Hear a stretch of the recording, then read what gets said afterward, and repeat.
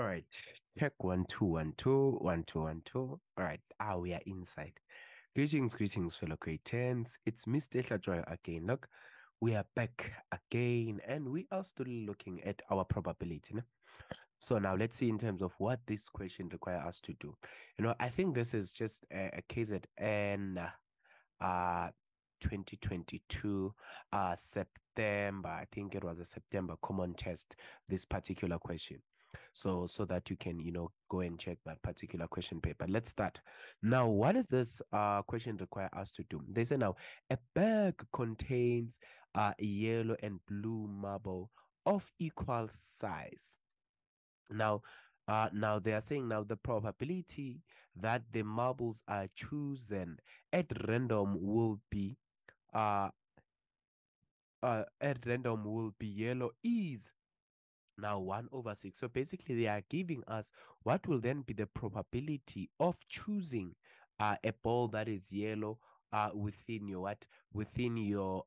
bag of marbles, right?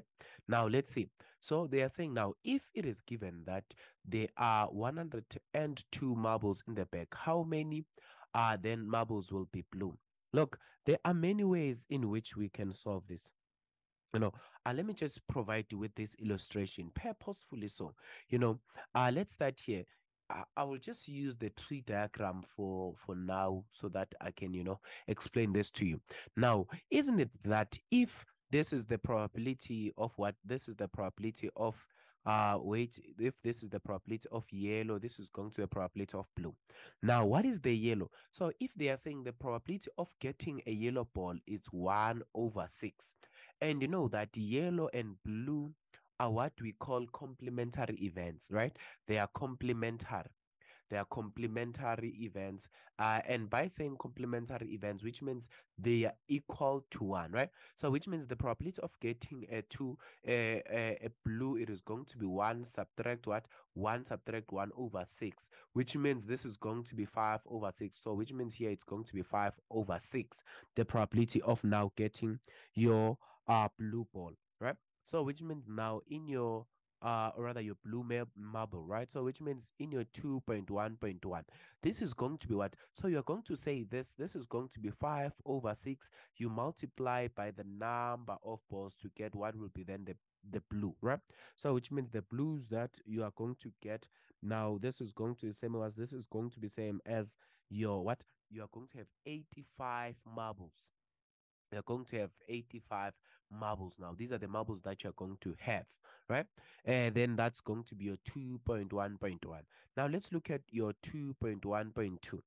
Now in this regard, now they say if there are 26 yellow marbles in the bag now, right? How many of the blue marbles then now are you going to have, right?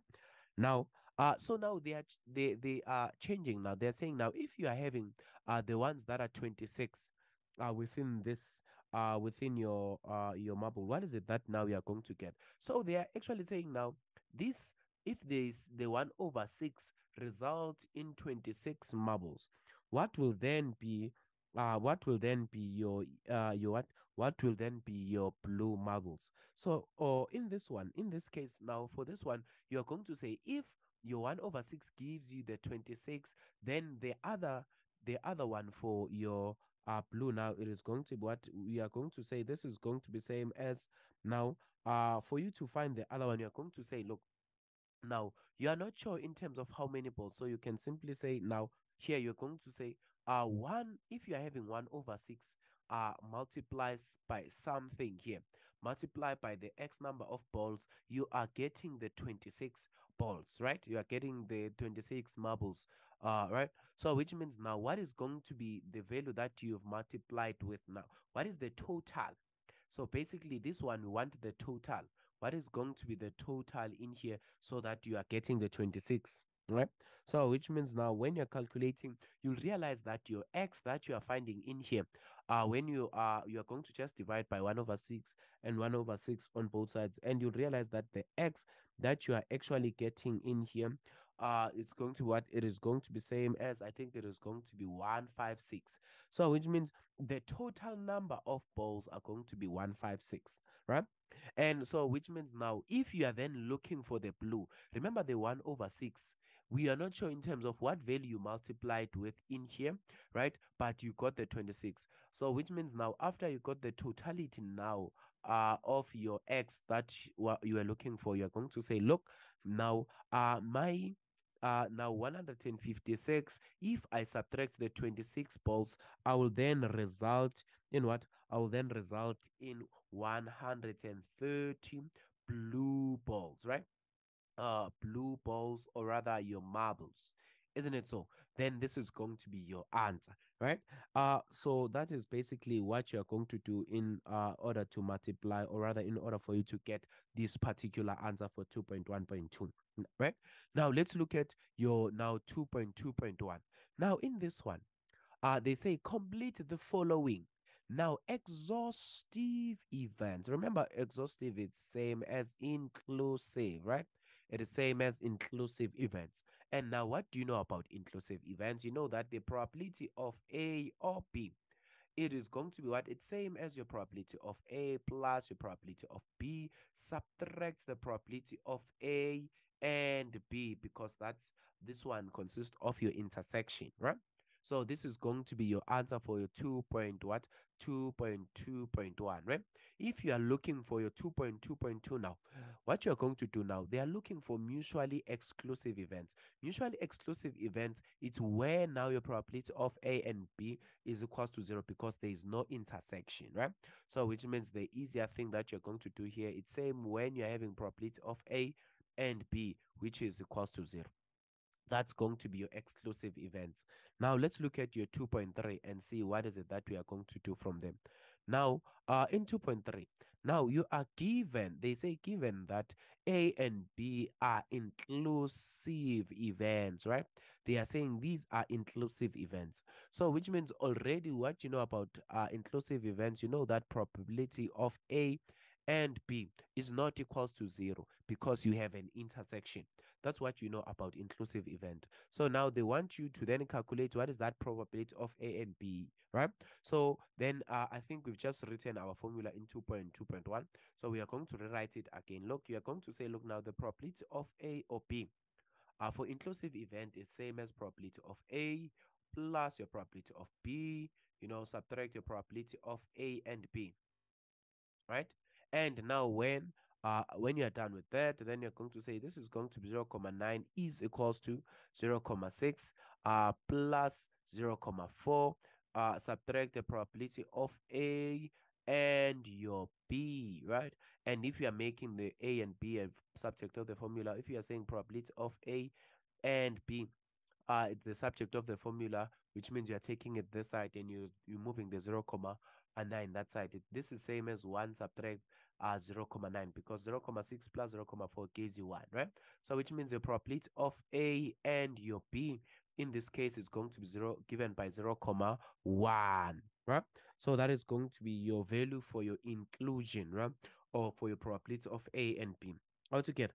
Now let's try and make up some space here first, so that we can be in a position now to do the other question. Now let's then start look at it. Now, what is it that you are given here? Now, in your 2.4, what you are basically given there, they are saying you're having 200 and what? You're having 205 grade 10 students, which have a choice of how many sports? Of 2 sports, either your soccer or your hockey, right?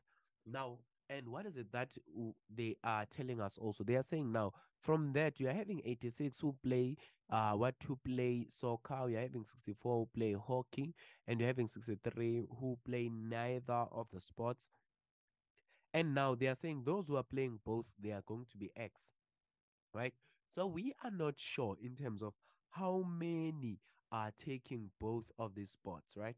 We are not sure, because that's your value of your X. Now they want you to draw a Venn diagram representing the information above. Now for you to draw a Venn diagram, look, we are going to come back here and say, this is our Venn diagram. You see, now we are trying to make it, a little bit, human friendly. you know, because I know you guys are always accusing me of having these lines, right? Yes. You see now. You see now. Lovely stuff, right? So, which means now you're having soccer and you're having hockey, right? And the totality or the sample space here, it's 205. Now, you are given, firstly, remember, every time, whenever you are doing your Venn diagram, you always start from the intersection or the middle.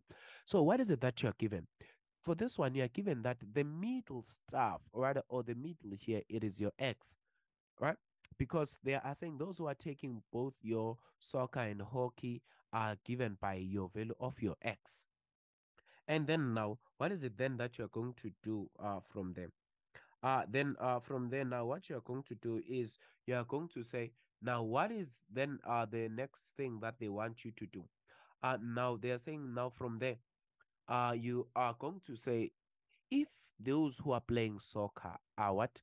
Those who are playing soccer are 86. They are 86. What is it that you are going to do? So you're going to say, look, your 86 here subtracts the intersection, because remember, if let's say here it was 12, you're going to say 86 subtract 12 to get those now who are going to just take soccer only. So which means in this case, because you don't have any representation of your middle term, you write it as an X, and then you come back here, subtract the X again. Similarly here, you are going to have now your 64, subtract your X, right? That is going to be that. And now they are saying those who are taking none of these sports, they are 63, right? There are 63 learners who are going to take, or rather, who are not participating in any of these sports, right? And then now, let's see in terms of what they require us to do. So, and then now from there, they want you to do what they want you to now uh represent this in a Venn diagram. So this is going to be you representing that in your Venn diagram. So you get your 3 marks. Now your 2.4.2. Now they say calculate how many now play both the soccer and hockey. So which means actually they want you to calculate what is the value of your X. Look, it is going to be very much simple. You're just going to take everything.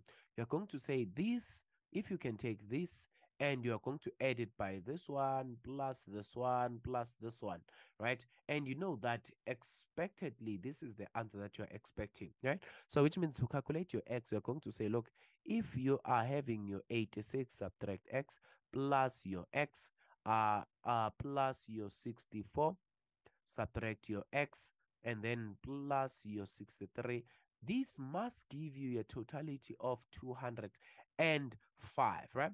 And then now what is it that you are going to do? Firstly here, already I see a negative X and a positive X, which means all of those are going to cancel. Then after that, which means you're going to say 86 now plus your 64 plus your what, plus your 63, isn't it so? And when you're doing that, the answer that you're going to get, it is going to be 213. So which means you are going to have 213. Let's fix this one. 213, right? 213. And you are going to also subtract this X, because I just added this one, and also this one, right?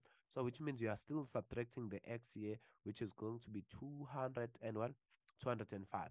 Then when you just transpose the X this side and you transpose the number this side, which means basically your X is going to be 213 subtract your 205. And the answer that you're going to get here, this is going to be, I think if I'm not mistaken, this is going to give you 8. Yes. So this is going to give you your 8. So which means the learners in the middle now, they are 8 of them, right? So there are 8 learners who are taking none of these spots altogether. Then now let's look at 2.4.3. Now, in this one, they say determine the probability that a learner chosen at random plays hockey only. And remember, hockey only, it is only this block. I'm just going to highlight it, right? It's only this block only. You don't include this one. You don't include the intersection, because those ones are also taking soccer, right? So which means now for hockey only. But now remember, for hockey only, it's 64 subtract X, and you already have your X, right? Because you calculated your X. So which means you are going to basically say now, for you, for your hockey, it is going to be your 60 right? It's going to be 64, subtract your 8, and the answer that you're going to get, this is going to be 56. So which means the probability of your hockey, right? Your hockey, it's going to be 5, 6 over your 205, isn't it so? Then this is going to be now your probability of that. And if you are interested in writing that, this is still same as 0.27, if I'm not mistaken. Then that is going to be a probability of hockey. Then you have successfully, taken your 2 marks, and then you are happy and you are safe with them. Now, the last question, they say, given that A and B are two mutually exclusive events, the probability of A is equal to 0.5, the probability of B is equal to 0.4. They want you to find out what is going to be the probability of not B. I know probably most of you are thinking that this is a little bit complicated, but look, let me just, take you through. Now, as soon as they say they are mutually exclusive, right? What do you know about mutually exclusive? So for mutually exclusive, they are saying now the probability of A and B is equals to 0, right? The probability of A and B is equals to 0. So which means now this one is going to be just simple. If you are looking for that, you're going to say now, your probability of what and now what we know about exclusive, we are saying these ones are also independent. Yes, I think that's what is important. They are saying these ones now, I think if they are exclusive, they are going to be dependent. They are going to be dependent. So which means now, and which means when they are dependent, which means the probability of your A now and your B, the probability of your A and B. Remember the probability of A and B, it's probability of A plus your probability of B plus your probability of B. This is the formula for what? This is the probability. This is the formula for independent. And according to now dependent, this is not equal. So the easier thing that you're going to do here, this you're going to just say now, for you to get the probability that is not B, you're going to say now probability of A, now subtract your probability of B. And the answer that you're going to get here, this is going to be same as 0.5, subtract the 0.4. And your answer that you're going to get in here, it's going to be 0.1. Then this is going to be a probability of what?